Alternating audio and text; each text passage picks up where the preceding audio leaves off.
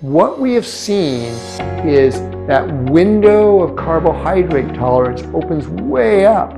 Strategic use of carbohydrates has not only improved performance, but we also see the athlete get stronger, fitter, and healthier. Hi, today we're going to talk about strategic carbohydrates. Now this is the final tier of the different sections of the OFM pyramid before we put it all together into your individualized OFM performance paradigm, or your performance matrix, as I like to call it. And so strategic carbohydrates was a term that I coined way back in 2008 when we'd already been working with athletes for a while, and I've been doing it personally since 2001, and we crudely developed some methods where we brought carbohydrates back in to the fat-adapted process because we saw that carbohydrates worked in terms of improving the performance. Now, in the last 10 years, we've kind of refined that. We've not only seen how that strategic use of carbohydrates has not only improved performance, but we also see the athlete get stronger, fitter, and healthier when we use carbohydrates, and I'm talking about concentrated forms of carbohydrates, strategically in the diet and in the race fueling if you're doing endurance sports. So what I want to just kind of open up as we delve into this subject is one of the things that we've seen markedly, and then in reading the literature and the physiology and thinking about this, strategic carbohydrates make sense. And this is why OFM has pioneered this concept of strategic use.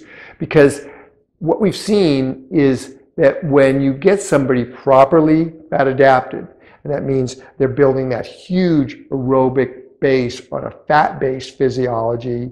They are getting the proper nutrition, which means nutrient-dense, bioavailable, and nutritionally balanced diet so that they have all the building blocks to perform and get stronger.